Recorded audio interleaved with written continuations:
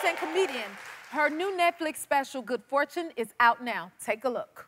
The best part was the entertainment. They had a woman from the church choir singing, and this was her big solo moment, and she took center stage so confidently, and she started singing, "Go tell it on the mountain, over the hill and everywhere. Go tell it on the mountain that Ginger got married."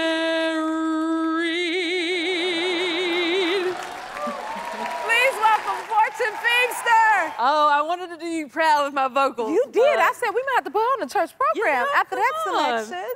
I think we should. A little duet. I mean, you'll have to really sing, and I'll just do a little. I'll take it. Okay. So tell me, how did you get started in comedy? I tell you, I kind of fell into it. I moved out to Los Angeles to work, and it was so hard to meet friends out here. I think just being lonely led to it. I started taking improv classes at the Groundlings, and my teachers really encouraged me to keep going. And then I started doing sketch comedy, and a woman came to my show and was like, "You should be doing stand-up." And I was like, "Well, it looks really hard." And she just really encouraged me, and here you are. Here I am. Oh my God, that's amazing, right? You can't let fear keep you grounded. So did you ever want to be a comedian? I mean, in high school, I would, watch Saturday Night Live and learn these sketches, and then I would play sports and go reenact these sketches for my teammates. I would do the Mary Catherine Gallagher character where I'd smell my armpits and things like that. So it was in there, but I'm from a tiny town of 9,000 people. I did not, small town. I did not think that you could make a living doing comedy. I did not think about Hollywood, any of that stuff. So it's a miracle to be here. I think so. Wow. And then you used to be in the Girl Scout? I was a Girl Scout, which was a lot different than my brothers. They were in the Boy Scouts, which got very intense. I think Girl Scouts, we mainly, hung out around fires and braided each other's hair and ate cupcakes. That's what Girl Scouts. That was Girl Scouts, and then my brothers would get dropped off on the top of a mountain with what? Like an egg and a match, and they were like, "See you on Sunday," and I'm all like, "Who wants to do a massage train?" It was a whole different experience. So I have no survival skills now whatsoever. No. You didn't sneak over there with the boys and try to do what they were doing? I was too dainty. I talk about it in my special. I'm a lot daintier than what meets the eye. Oh. Yeah. So that... You laughed way too hard at that. Get a kick out of it. She's like, "You do not look dainty." Okay, so you grew up in the church. I did. I grew up in the Methodist Church, which I joked was Christian Light. We just cared that the preacher... we just cared that the preacher was done with the sermon by noon so that we could beat the Baptists to the Chili's. That's all we cared about. So. I understand that my son's not too different. To get him to go to church, I had to promise him Popeyes. Yeah, you got to have some sort of treat. If, you're like, "Thank you, Jesus. Also, I'm hungry." But the old ladies in church would also be antsy. You could see them looking at their watch, just being like, "Preacher, wrap it up. Come on. I'm hungry." But yeah, my mom is still an active member, and she got remarried at our Methodist church and decided to have a circus-themed wedding. A circus-themed wedding? What is that like?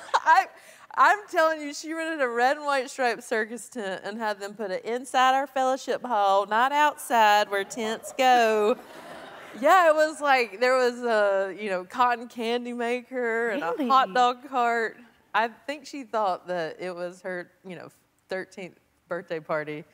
I will say, spoiler alert, that marriage lasted 3 months. Oh my goodness.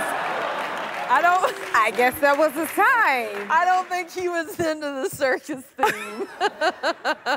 That is hilarious. Okay, so your comedy special is so good, you filmed it in Chicago. I did. You know that's my hometown. I know. Yeah. I thought you would be proud of me. Chicago, girl, I want to hear all about that. Why Chicago?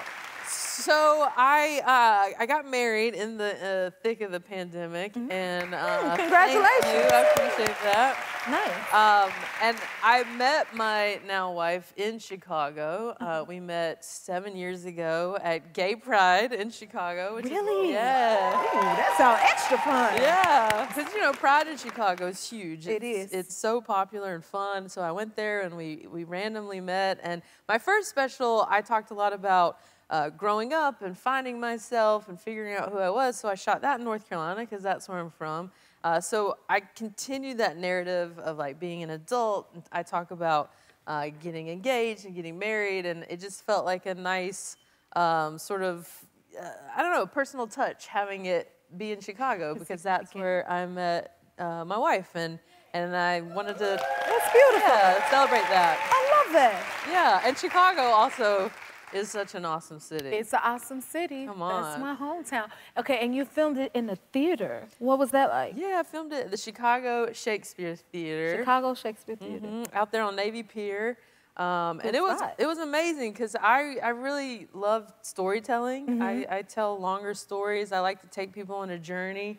And I just think theaters are such a beautiful place to do that. Because, in a comedy club, they're like, nachos, like asking for more ketchup. And you're just like shouting over people eating sliders.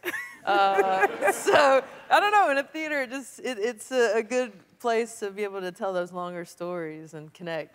I gotta know, how did you propose? Well, I'll tell you this. The movies make it look very romantic and very easy, and unless you have a team of producers to do it, it does not always go as planned because I wanted it to look like, it did in The Bachelor with like, candles and rose petals and all that stuff. And it went awry. We walked in the room, it looked like a crime scene.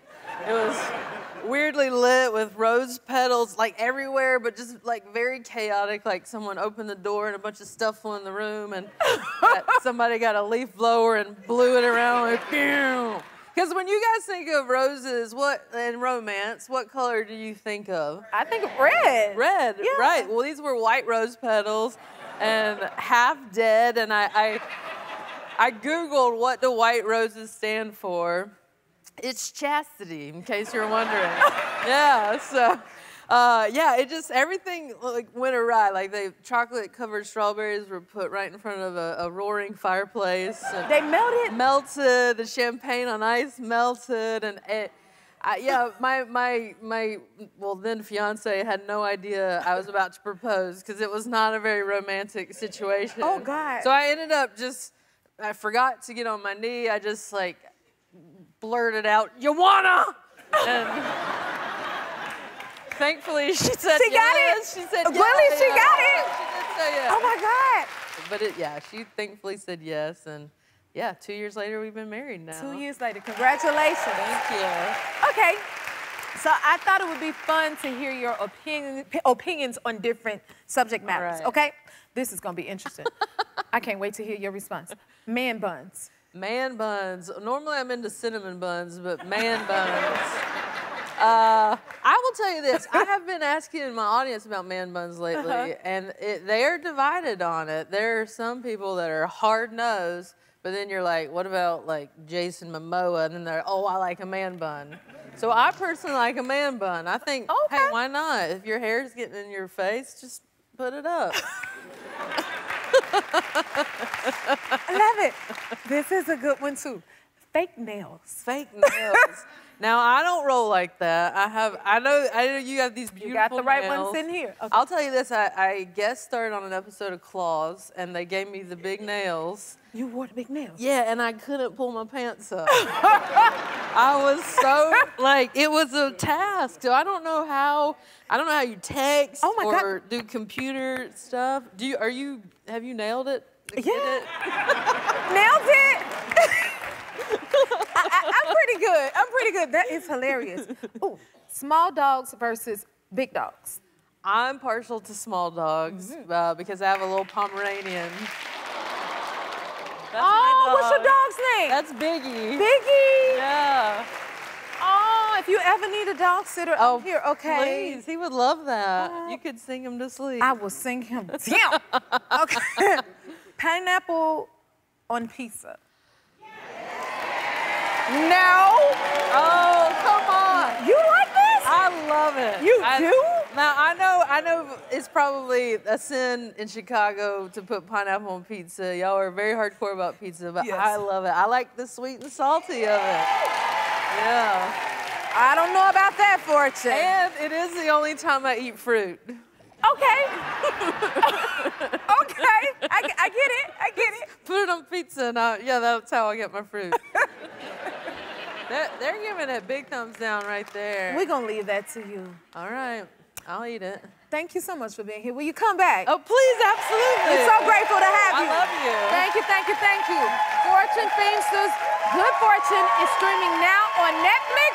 We'll be right back. Don't forget to subscribe to the Jennifer Hudson Show YouTube channel and turn on that notification bell so you're the first to see our latest videos.